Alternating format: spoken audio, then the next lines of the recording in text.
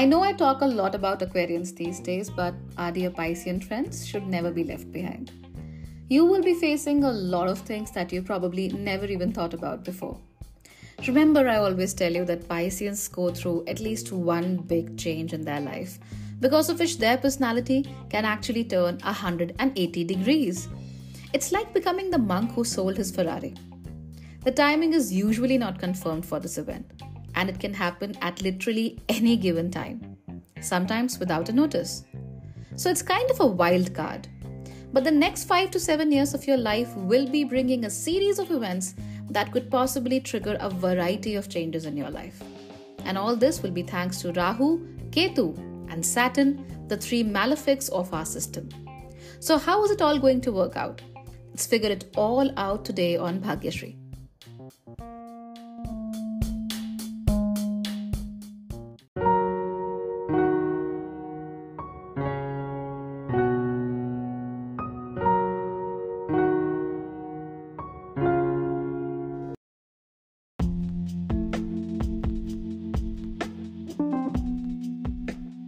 Hello and a very warm welcome to the Holistic Astrology podcast from Bhagyashree Holistic Astrology. Today we are discussing Pisces and their fortunes between 2023 and 2029. During the 7-year period, you will be under the maximum influence of Rahu, Ketu and Saturn. You already know that these three are considered malefic planets according to Vedic astrology, and in India, people are actually really scared of them. But don't worry, it's not like your life is going to tumble down and the whole world is going to come crashing down on you. Of course, there will be challenges, and if you're firmly grounded, things will not be as bad as you imagine. In 2023, the first phase of your Sade Sati began. The second phase will begin in 2025 and the third phase will begin in 2027. During these 7.5 years, your life will be managed by Saturn. So don't forget to check out how Saturn is placed in your chart and how it actually behaves in your life. Now, some people who are not aware of Vedic astrology as such may not be knowing what a Sade Sati is. Well, Sade Sati is a very popular astrological term in India and everybody is scared of Sade Sati. It's a very special phenomenon that occurs when Saturn is 12th from your moon and it ends when Saturn goes to the third sign from your moon. So if you are a Pisces moon, whenever Saturn enters Aquarius, that is 12th from your moon, your Sade Sati will begin. And whenever Saturn enters Taurus, that is the third from your moon, then your Sade Sati will end. Okay, so this is a 7.5 period because Saturn spends 2.5 years in every sign. So phase number 1, Saturn is in Aquarius, 2.5 years. Phase number 2, Saturn is in Pisces, again 2.5 years, that is 5 years in total. And then phase number 3, when Saturn is in Aries, so a total of 7.5 years. People are really scared of Sade Sati. It brings a lot of karmic challenges into your life and it occurs once every 28 to 30 years. So of course, Saturn is going to have a big impact on your life. But is Sade Sati actually that bad? Is Sade Sati something that really screws your life? Nothing like it actually. Sade Sati can be very challenging and your past karma can definitely come in front of you, ask for restitution, retribution, whatever you may call it. But if you manage it well, Sade Sati can actually be the most fruitful time in your life. So don't be scared. But yes, will there be challenges? Certainly. So be prepared for that.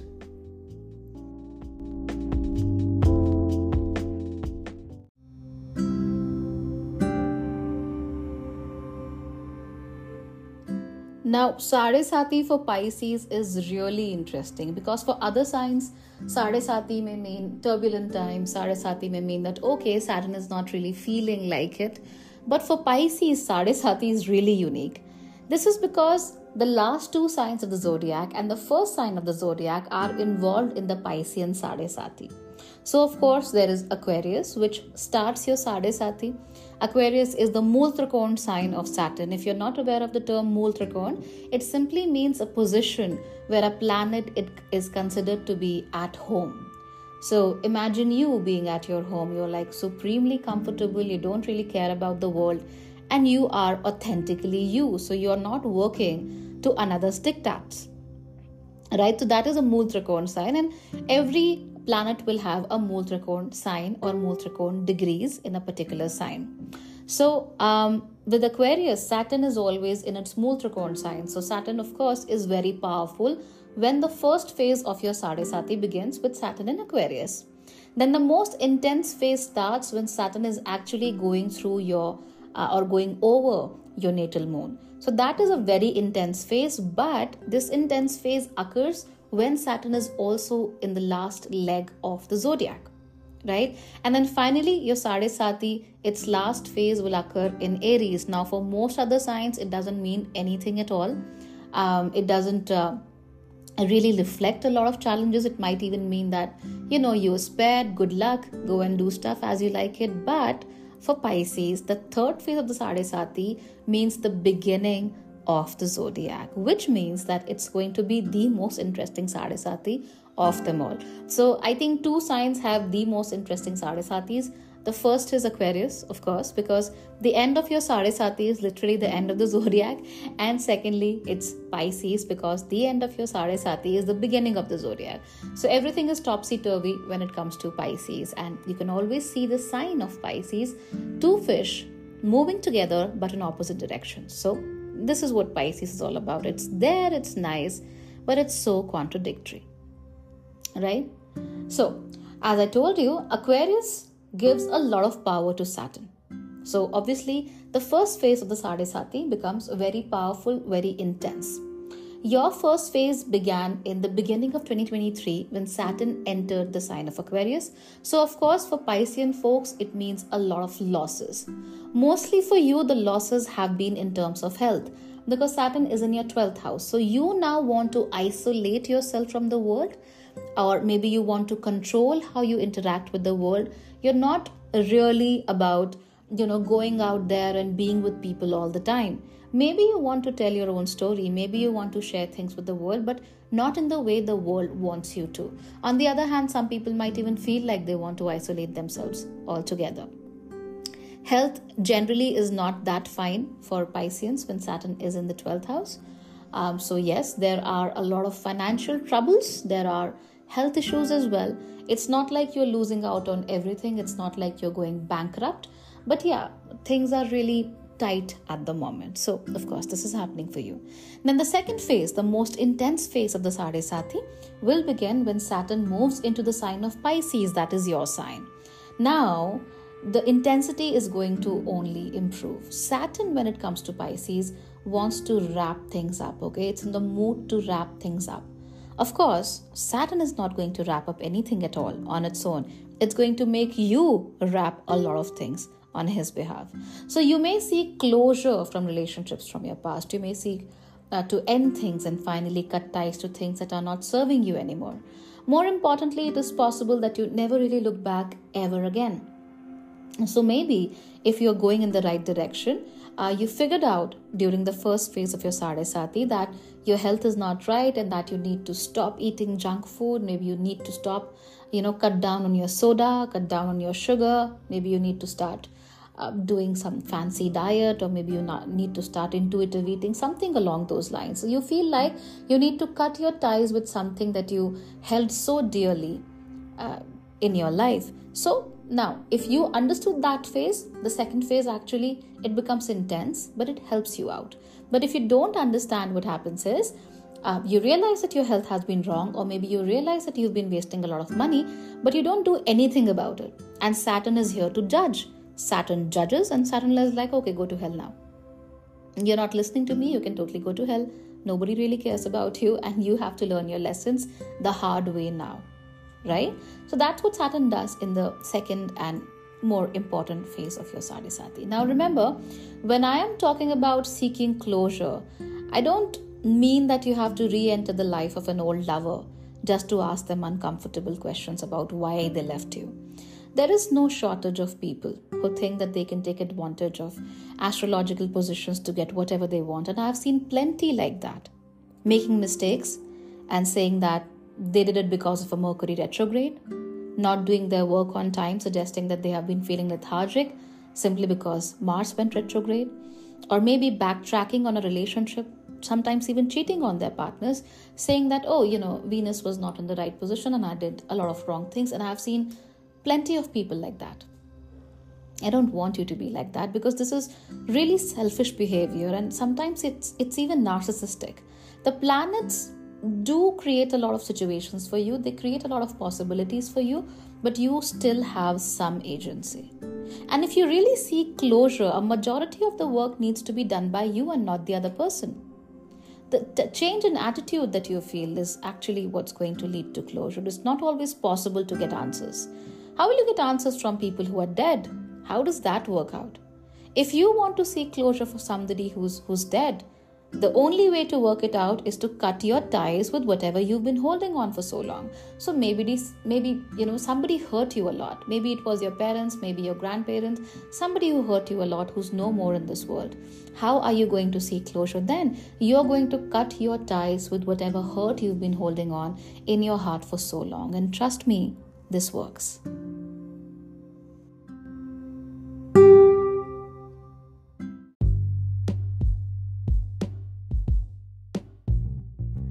If you're smart enough, if you understand the science of the universe, if you understand how the world functions, if you understand how the planets are moving, you probably already started doing all the things I mentioned when Saturn started in Aquarius. That is in 2023. So if you've started noticing some real changes in your outlook, in the way you live, in the way you eat, in the way you interact with the world, it's probably because of the movement of Saturn and what it is trying to tell you in terms of, seeking closure, cutting ties, and, just getting rid of everything that has been holding you back for so long. And with Pisces, actually, this is a problem because they find it very difficult to get rid of things, right? So they are not like Cancerians who are going to hold on to something dear, even if it hurts. They're not like Scorpions who are going to hold on and, consciously do that holding on so that they can get back to you. Scorpions do that a lot. Pisceans are like, they try to sweep it all under the rug, hoping that it will go away, and it never does. So it keeps hurting them, but on the surface, they keep pretending that, everything is all right. So they are very typical when it comes to, the submissive partner in a relationship who's feeling stifled by their more aggressive or dominant partner. They may feel like things are not right. They may feel like their voice is not getting heard, but eventually they keep quiet because they want to maintain the peace or they want to maintain the status quo. So during this time when Sadhisati has activated, especially as it grows more intense, you will feel as if time is slipping away. And whoever you were 10, 12, maybe 20 years ago, you are not the same person anymore. These changes will be felt by the entire population at large, but it will be very intense for you. So the changes that Pisceans will go through will be a lot more intense as compared to the changes that, let's say, a Taurian or a Cancerian or a Virgo, person goes through. So for you, it will be specifically intense. Now, finally, in 2027, the last phase of your Sadhisati will begin. For other signs, it may be a time for relief, but not for Pisces. You people have to go through yet another turbulent period. But why? Simple, I told you this before. Saturn, when it enters the sign of Aries, is actually starting a new cycle. For you, this means that Saturn will be redoing things. So in Aquarius, Saturn for you specifically was making you lose things. In Pisces, for you specifically, Saturn was like, cut your ties, get rid of this baggage. You are changing. You are changing at a cellular level. You know that. So get ready for this. And now Saturn is busy redoing things, refreshing the ledger and carrying over whatever is left undone. So Saturn never forgets, okay? Saturn always carries the balance over. So here too, you need to be very patient and you have to focus on providing yourself that refreshing new perspective that can help you do better in life. So whatever broke down between 2023 and 2027 will finally start building afresh during this last phase.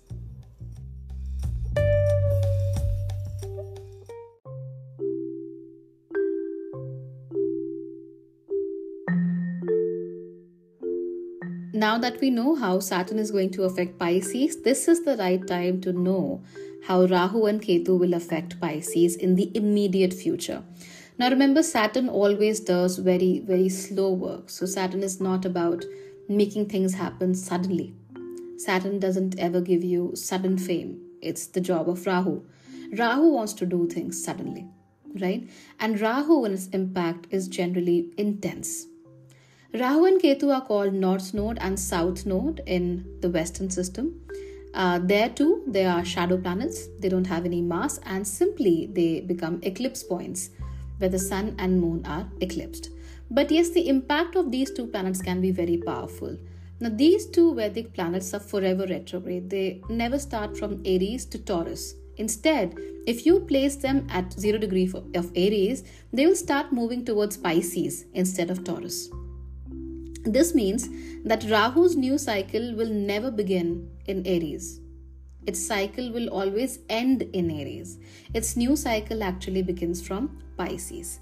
And subsequently, the new cycle of Ketu, which is always 180 degree apart from Rahu or 180 degree away from Rahu or 7 houses away from Rahu, Ketu's new cycles actually begin from Virgo. So right now, Rahu and Ketu are placed in Aries and Libra. And like other planets, they are not really starting things in Aries, they are ending them. So they too are busy with their balance sheets and closing their accounts. The moment they enter Pisces, they will start a new cycle, and this is happening very soon. Rahu will be in Pisces on October 30th and Ketu will be in Virgo on the same date. And remember, Rahu is not like Shani. I mean, in Vedic system, Rahu is called Shani Vat Rahu, that is a planet that acts like Saturn, but this is not a regular Saturn, this is a delinquent Saturn. So of course, this planet is not willing to do things as Saturn does. So when Rahu is actually, closing off the year, finishing its balance sheets, Rahu doesn't really want to carry anything forward. It wants to end everything right where it is. And when it starts afresh, it just starts afresh, okay? It always wants a clean slate to work on. And by that, it could also mean that Rahu might deliberately and sometimes abruptly end things, just because it wants to start a new 18-year cycle across the zodiac. So Rahu remains in one sign for 18 months. And of course, when I'm talking about Rahu, I'm also talking about Ketu. You have to know two important things about Rahu and Ketu. Rahu is a planet that has explosive properties. So whatever Rahu touches, Rahu would want to explode the properties of that particular planet. So when Rahu is coming into contact with, let's say, Mars, Rahu will actually explode the qualities of Mars. It will start acting like a second Mars. Similarly, when Rahu comes to Pisces, Rahu will acquire the properties of Jupiter, the owner of Pisces, which means that it will act like a second or a, let's say, artificial Jupiter there. And it will try to act like Jupiter. It will try to teach you new things. So it's not really teaching you the right things because it's obviously not a guru, but it's trying to teach you things in the guise of priesthood. It's like that. So it's trying to teach you new stuff, something that you have never heard, something that's not part of your tradition, something that's completely new. It doesn't really have to be bad at all times, but yes, it could be new like crazy. And Ketu, on the other hand, is called Mangalvat Ketu. That is a planet that is actually like Mars. So Mars is known for being very straightforward, a planet that wants to go ahead and do some sort of action. But Ketu is nothing like Rahu. Let's say nothing like Rahu, nothing like Mars. Ketu just doesn't want to act. Ketu wants to go for moksha and nirvana and turyavastha. So it's interested in those things. And Ketu, wherever it goes, it doesn't want to talk about those things. It doesn't want to reflect on these things. It's simply not interested. So that is the push and pull effect of Rahu and Ketu that we always talk about. And that is the effect that we actually need to focus on, because here right now, it's not Ketu that is in Pisces. Okay. If Ketu was in Pisces, then maybe Pisces would have become a little more isolated, willing to focus on moksha and nirvana, not really willing to engage with the world. But since it's Rahu, you're not engaging with the world as the world wants, as I told you before. You want to engage with the world in a way that you want. So you're more into monologues instead of dialogues.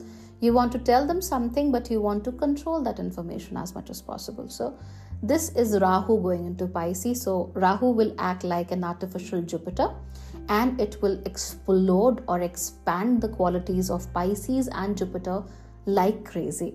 So of course there will be some issues, because eventually it is, artificial. So it's like, having a real rose versus having a rose made of foam or plastic. So it looks like a rose, but it doesn't smell like a rose.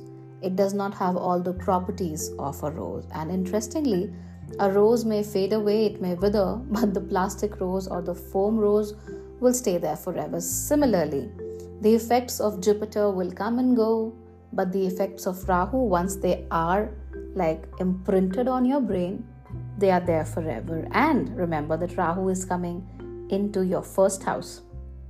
If you're a Pisces ascendant or a Pisces moon, we will always take Pisces as your first house, which means that Rahu will be entering your first house, which means that it will play a lot with your self-image, how you look at yourself and the way you want to look at the world.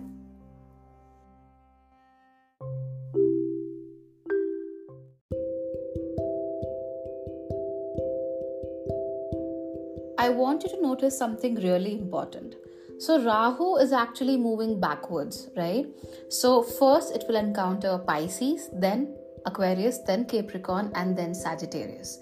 And it will spend 18 months in each of these signs.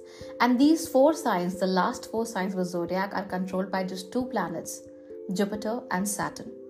So in the next 18 months, Rahu will want to act a lot like Jupiter, right? It will be like an artificial Jupiter, an overpowered artificial Jupiter. Then for next 36 months, it will be all about acting like Saturn. And then finally, for the last 18 months, it will be all about becoming Jupiter again. So there is a lot of push and pull, because in reality, or maybe at the conceptual level, Saturn is a planet that condenses, okay? It's not a planet that wants to go out and throw its energies to the wall. It wants to condense. It wants to, focus and concentrate on a few things. But Jupiter is the exact opposite. It wants to expand. So, for the next 18 plus 36 plus 18 months, things are going to be rather topsy-turvy. They're going to go ahead and come back, because Rahu is going to function like that, and you will specifically be affected because of it, because you're a Piscean, because these 4 houses are going to be very important for you, because again, Pisces will be your first house. So it talks about the kind of self-image you have. When Rahu comes here, your self-image will be all about yourself, and nothing more than that. Rahu will be desperate to make changes, okay? It will be like, do this, learn this thing, you have to do this, there is no other way. There will be a lot of pressures coming in from Rahu. It will force you to make changes. It will ask you to follow your impulses. It will ask you to do a lot of things, and maybe make you a lot more self-centered. But then there is Ketu in the 7th house, the house of relationships. So you might not really feel like engaging in your relationships anymore. And that's not just about your partner. It's also about, other people in your life. And it's really interesting that since I've started talking about Ketu, the dogs in the distant neighborhood feel like they need to bark right at this moment. And I'll tell you exactly why. This is a coincidence, because Ketu in India is connected to dogs. Now, I always used to get irritated, but these days I'm actually observing the world in a very different light. And I notice that every time I'm mentioning Ketu in one way or the other, every time I'm making a video, every time I'm recording something related to Ketu, the dogs just have to make their presence felt in one way or another. So these days I'm not as irritated. When I talk about Saturn, things are always delayed. So if I have to make a podcast or let's say a video right now, it will get delayed for some reason or another. Maybe by 1 hour, maybe by half an hour, maybe by 1 or 2 days, but it always gets delayed. And that's the same story with anybody who has a very powerful Saturn, especially a retrograded and powerful Saturn, that whenever they come for a consultation, something or the other happens and their consultation has to be rescheduled, has to be delayed, sometimes because of me and sometimes because of them. So these are also very interesting things that you need to notice, and I think you should notice them as people who are into astrology and into understanding how this universe functions, right? So again, as I said, Ketu will be in the 7th. So Rahu will be all about me, myself and I, and Ketu will be all about, don't really focus on relationships. Why do you even need one? I mean, right, you have a boyfriend, you have a girlfriend, you have a significant other, you have a wife or a husband. Who cares after that, right? They are at home. You're doing your duties. You're being a good husband. You're being a good wife. Now just focus on yourself. That's it. So that's what Ketu is all about. In the worst of circumstances, it might make you move away from relationships. It might make you extremely self-centered, that you're not even able to understand what the other person in your life wants or what their needs are or how they want to be looked at. You will just be about yourself, but that happens only in extreme circumstances. It doesn't have to be for everybody. So Rahu is forcing you like that. Then for the next 36 months, Rahu will be in the signs of Saturn, that is Aquarius and Capricorn. So Rahu will want to act a lot like Saturn. Rahu would want to, focus extensively on delaying things, extensively on creating frustrations, extensively on making you work extremely hard. Of this time, the time it spends in Aquarius will be even more interesting because Aquarius is connected to Rahu eventually. So Rahu would be like, okay, this is my home, I do whatever I feel like. And that would be a Rahu out of control. So at that moment, Rahu will be in your 12th house. Rahu might make you go away from your workplace. Rahu might make you go away from your hometown. Rahu might make you work with foreign individuals, with foreign companies. Rahu might isolate you from the rest of the world. So you might even feel like you want to become a monk and sell your Ferrari eventually. Things might happen of that nature. So foreign travel, working in foreign lands, working with foreign companies or foreign people, that all is indicated during Rahu's transit in Aquarius, when Rahu is at its own place. So you see what is happening, right? Things are very strong where they are, and this strength is actually what is creating turbulence in your life. So overall, consider it nothing more than turbulence only. It won't necessarily be a bad time, but will it be challenging? Most certainly. So I will not like to sugarcoat things here. If you're a Pisces ascendant or a Pisces moon, you will go through changes, and many of them will be uncomfortable. There will be times you will not understand what's going on in your life, but you will have to learn to go with the flow as you always do. Get ready for a transformational exercise. And if your life or the universe or the stars or the planet, they align for you to grab an opportunity, or they align for you to cut your ties with something or someone, please take that opportunity. Please don't shy away, and please don't allow your feelings and emotions and your attachments to work for you, because eventually Pisces is the sign of the 12th house, and 12th house is not about attachments. So you have to get rid of your attachments. It may feel like you're going through a portal in space. You will not be the same person anymore. So whoever you were till 2022, you will not be the same person post 2027, and you will start noticing the changes from 2023 onward. It's like going through a portal, actually. So there will be changes. So you better keep your eyes open, embrace those changes, keep your feet firmly planted on the ground, and learn to align yourself, with the planetary energies. Learn to align yourself with the universal energy so that you can understand what is going on and you are able to take the right steps and the right decisions for yourself. And anyway, if you have any issues, you can always get in touch with me and I'll be able to help you out with that, right? So for now, I'm surprised that the dogs have stopped. They usually go on forever. But since I have acknowledged them, they have stopped barking. This is amazing. I should do it more often. I think I should do it before I start recording any session, whether video or audio, so that they do not bark later on. But whatever it is, I'll try to work with it. Meanwhile, you take very good care of yourself and make sure you read the signs, right? Read between the lines, read the rooms, just be happy and live a very good life. Thank you so much for being here with me. Good luck and goodbye.